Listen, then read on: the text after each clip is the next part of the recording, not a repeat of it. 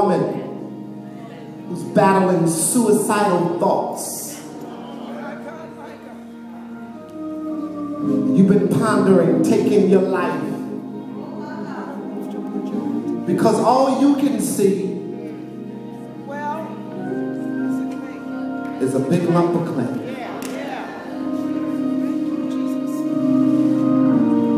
But God sees today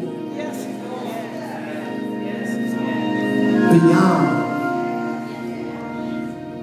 the ball of clay.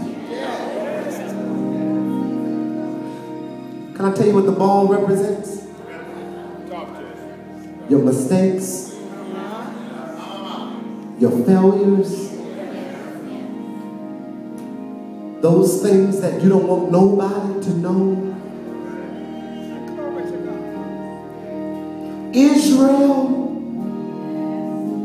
was messed up. Israel was stiff-necked. She was rebellious. After all what God did for her, she yet turned her back on God. And God raised up a prophet by the name of Jeremiah. Jeremiah, go tell Israel that as clay is in the hand of a potter, so is her in my hand. Watch this, Southern.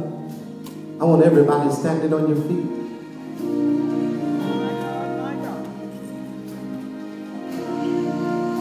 Watch this. Just hold this for me. Just hold this. Just hold this.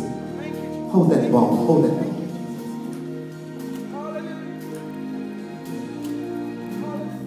What you need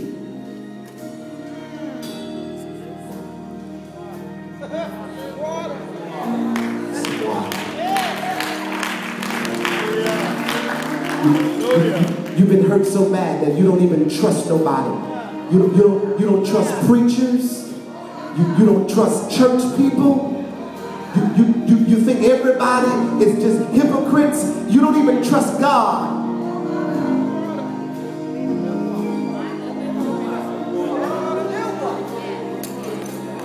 I understand.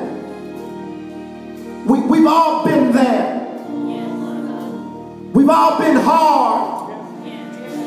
Life will make you hard. That's why you got to keep coming to church. That's why you got to keep praying. That's why you can't give up on God. That's why you got to remember what your mama told you when you was a little boy. And you got to remember that scripture your mama told you when you was a little girl. You got to constantly get some water, because Monday will make you hard, and Tuesday will make you hard, and something will go down Wednesday and it'll make you hard, and something will happen Friday and it'll make you hard. But I need water. I need water. I need water. I need water. I need water. I need water. God says, I can't work with you being that hard. Soften up a little bit. Who am I preaching to again? Loosen up a little bit. Come on, love again. I know you got hurt, but all men ain't dogs. Love again. Are you listening to me? Now watch this. Watch this. Verse 4.